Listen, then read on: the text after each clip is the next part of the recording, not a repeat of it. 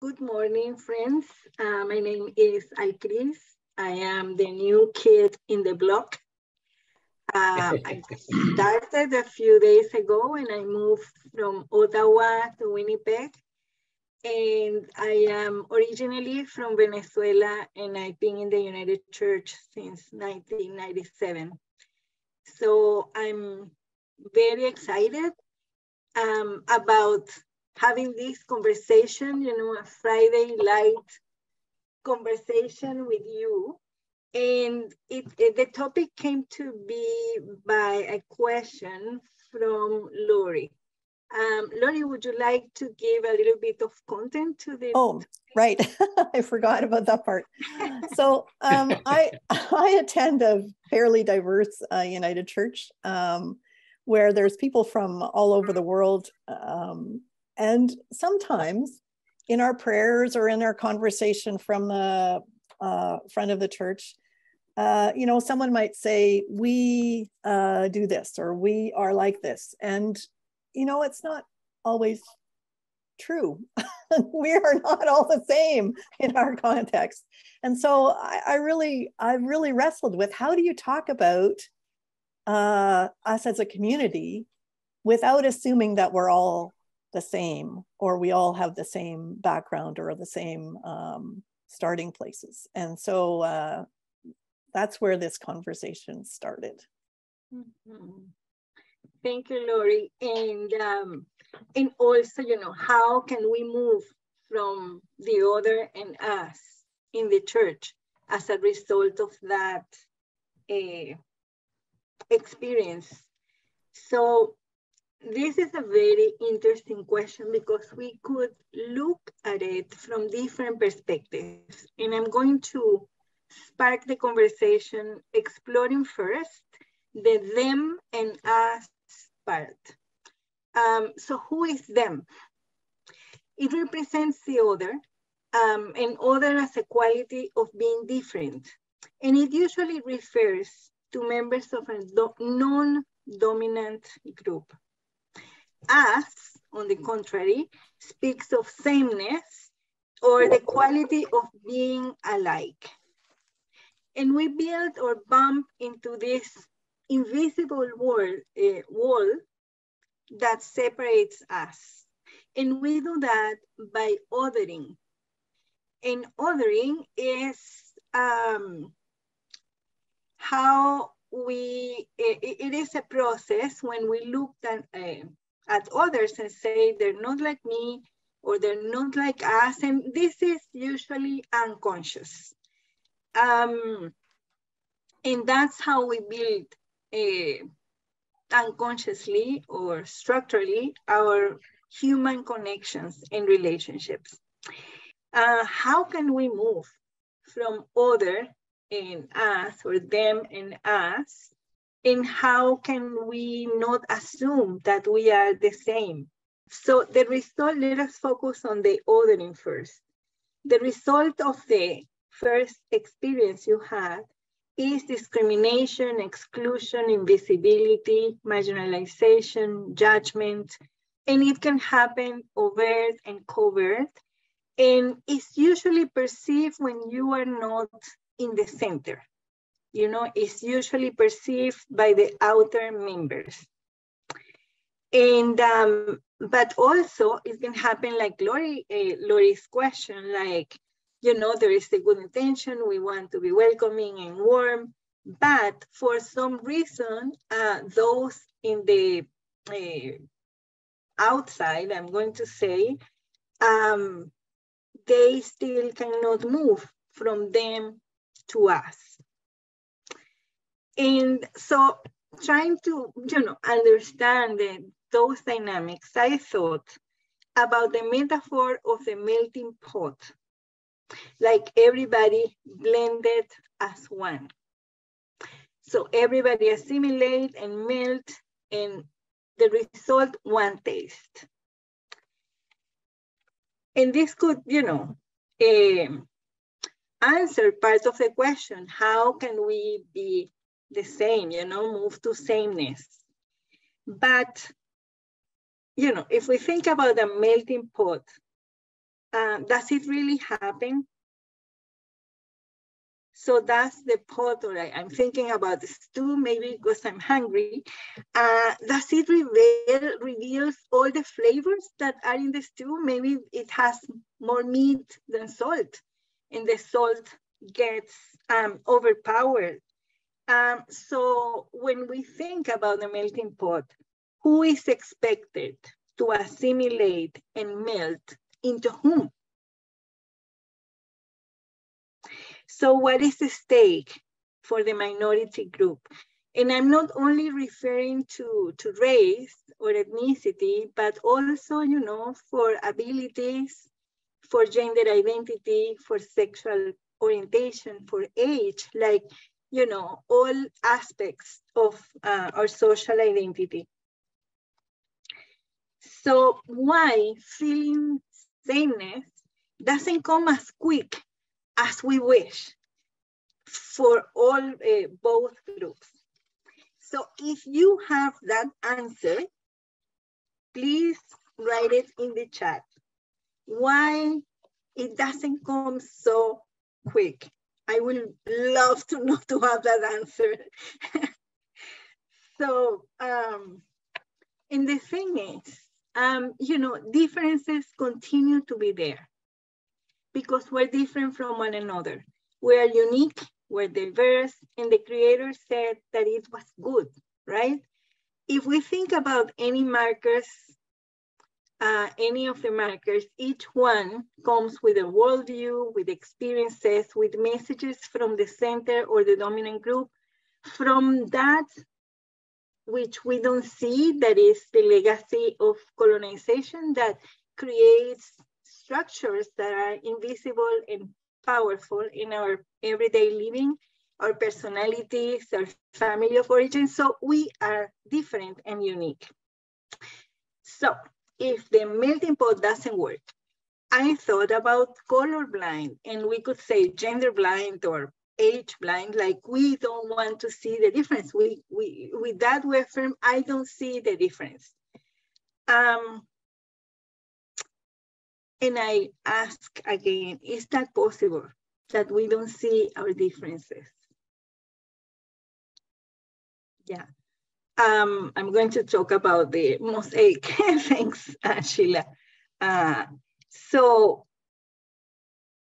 does it mean that we do not see the difference really? But I think what we are affirming with that is that it reinforces the message of invisibility. When we say, for example, I'm colorblind, I don't see color, we're just denying the identity of the other person, you know, and that, you know, one of the impact on minorities is the feeling of being invisible and heard. And so when we claim that colorblindness, it is good. It reflects, you know, good intentions. Like it could be that you're saying, well, I don't want to, you know, see your color because I was taught to treat everyone the same.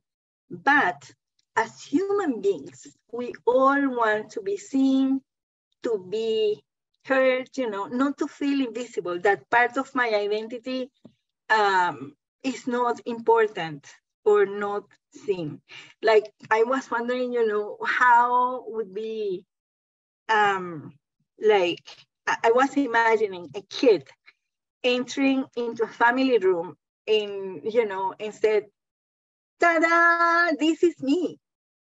And, you know, and everybody clapping and celebrating the kid. And wouldn't it be nice if we felt that way in the church? Like, ta-da, this is me, with all my identities, with all that I bring, with all that I am. So it is not about deleting differences or avoiding talking to them. Sometimes we don't want to talk about difference because, you know, that we avoid we want to avoid to say the wrong thing, to make a mistake, to make the person feel singled out. or, it's better to ignore. But I think even though when, differences are uncomfortable, and usually they bother us because takes us out from our comfort zone, and the fear of unknown and all of that, differences are a good place to start relationships. I'm going to tell you a story about me, very short. Once in my whole career, someone came to me and he was supposed to work with me. And he said, you know what? I have never had a boss that is from a minority culture, like it was a racialized person, and whose English is not their first language. And he said, so you know that I don't feel okay. Imagine how I felt. That was, but what we did, we started to intentionally having conversations and to sit and review our prejudices. Sometimes, well, mostly prejudices are unconscious, but they are very effective in creating biases and prejudging people without knowing really them. So we started to meet once a week, and we sat on a couch and we talked about cultural expectations, prejudices, how we felt, and we developed one of the best working relationships that I have ever had. We became the best team ever and good friends. We are friends to this date. And we had the courage, we had the honesty, we had the intention to talk about our differences. At the end, we decided, and the compromise was, his strengths and my strengths, and how we complemented each other, and how we could identify, okay, this is part of my own prejudice. And, and we built this wonderful, good experience. It wasn't easy. And that was one of the things that inspired me to take, this peace on courageous conversations very seriously, because I see the power of transformation in having those conversations. So difference matters, and difference is not necessarily bad. Okay. Now, if we think about difference, it's not only about listening and getting to know the other and having curiosity, and take the risk to make mistakes, because we are going to make mistakes. And I have made many, even in reflecting about oppression and inclusion and all of that. So, but if we don't invite the element of power, because it's not only that we are different, but also that there is power involved in those differences, because we live and move in a society that is built upon colonialism and white supremacy, that are systems of hierarchy based on the, very simply based on the claimed superiority of one group over others. So society assigns this power and this privilege and this worth, as it was noted in the chat. And for example, if we think about white privilege, Peggy McIntosh, she is a feminist scholar. She articulated that this white privilege was like a backpack that is assigned, not, by merits, or it is just, it comes with the color of your skin. And it's mostly invisible for those who belong to that group. But for the others outside, it's noticeable. And that's how I was telling Mingu in our group, that I used my own experiences since I arrived in Canada, of being, in places of privilege and places of marginalization. And one of them have been my language, that I came from teaching and preaching in Venezuela, and I came here without 2 words together. So I have used that to articulate this topic, and to offer the church the gift of my brown eyes. So instead of turning that us against them, it is a gift that we all of us can offer from our own uniqueness and our own social identities. So I was talking about power, and how in the church do we communicate power? If we can think of our local churches or our, denominations, for example, how power is enacted in the church, in symbols, in the ways in which we interact, how it is enacted in written, in the bulletin, or verbally, and even in nonverbal communication, whose voices are heard. And I know we have heard those questions, for years and years and years, but power we need to revisit, because power is dynamic, is contextual, and sometimes we get so used to comfort to the way in which things are that we stop noticing that. But those in minority groups will notice. Now, power in relationships, it comes to hospitality. And I have found that the United Church, that's one, well, and I at one point I was the staff for the UCW as well.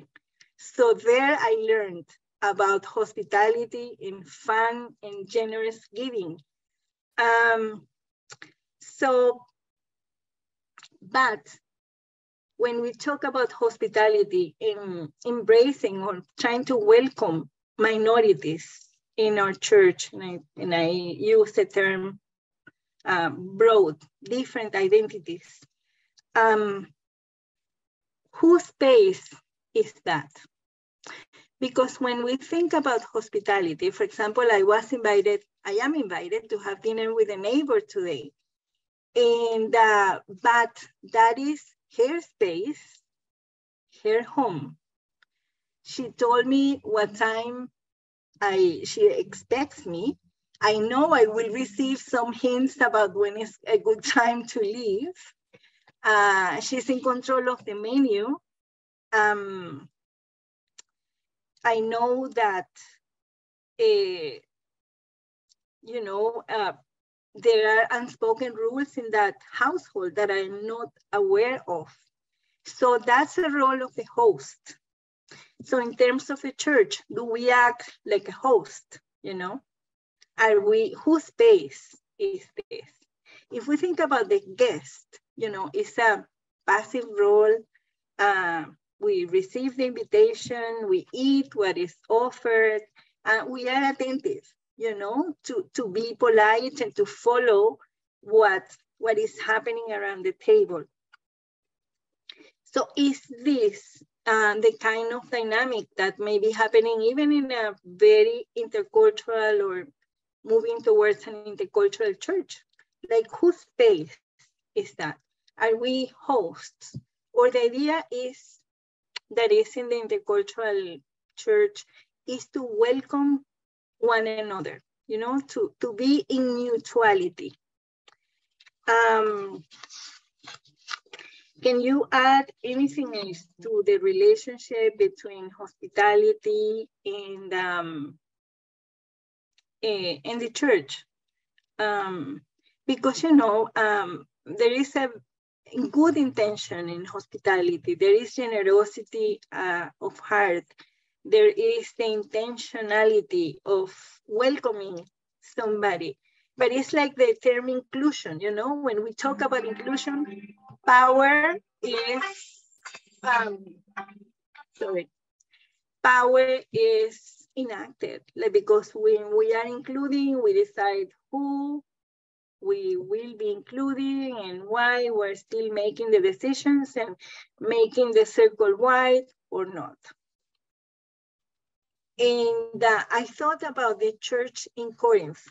You know, Paul described it as a very mixed, multi-dimensional church, where because of the location of the city, you know, there were many different class, you know, of people according to their society, and they had, you know, a variety of bosses, women, and all of that. What he offered was the metaphor of the body, the church as the body of Christ, and a body that is interconnected, interdependent. And I'm going to read just the members of the body that seem to be weaker are indispensable. And those members of the body that we think less honorable, we clothe with greater honor. And our less respectable members are treated with greater respect. So that's in 1 Corinthians 12. And he says after that, but the members may have the same care, like the understanding of the church as a body reflects like each member cares for the other. And after that, he offers this beautiful ode to love. So I was reading Richard Rohr meditations. I think it was last week. He's the director of Center for Action and Contemplation. And he talked about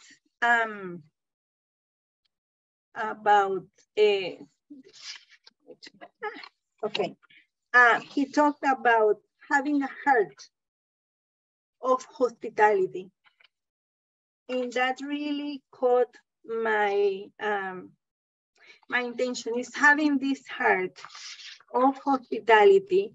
That he says that the spirit of justice is hospitality of heart, because hospitality leads us to desire and work for the flourishing well-being and good of others. And when we practice hospitality inspired by Jesus, we restore justice. He says that when we open our hearts to hospitality, we feel compelled to seek justice. When we embrace creation, the poor, our enemies, strangers, foreigners, outcasts, and others, we desire justice for them. We welcome without judging. We love our neighbors as ourselves, and we reflect the justice, love, and hospitality of God. Thank you for joining us. I hope to see you again. I have a prayer that I took from the book of Claudio Calvajes. He's from Brazil, and he's a worship professor at, I think he's at Columbia University in the US. And he wrote these prayers with communities, minority communities. And I'm going to read it, and I wanted for us each one to pick one. If we have time, let's do that. I will start. Let us build our Thanksgiving together, for tears, water of life that runs down our faces and connect our lives. For the spirit of solidarity. For when we are welcomed. For the hospitality of oppressed people. For God's goodness running through the natural resources of this land. For the ability to listen to wounded people. For the chance to becoming better humans. For the activists, community workers, and prophets who give their lives, gifts, and labor to the people of the world. For being together here. For clear water. For the spirit of resistance to injustice. For hope that comes from laughter and smiles. For faith and courage, for grace and reconciliation. We give thanks. Amen. Thank you everyone for coming.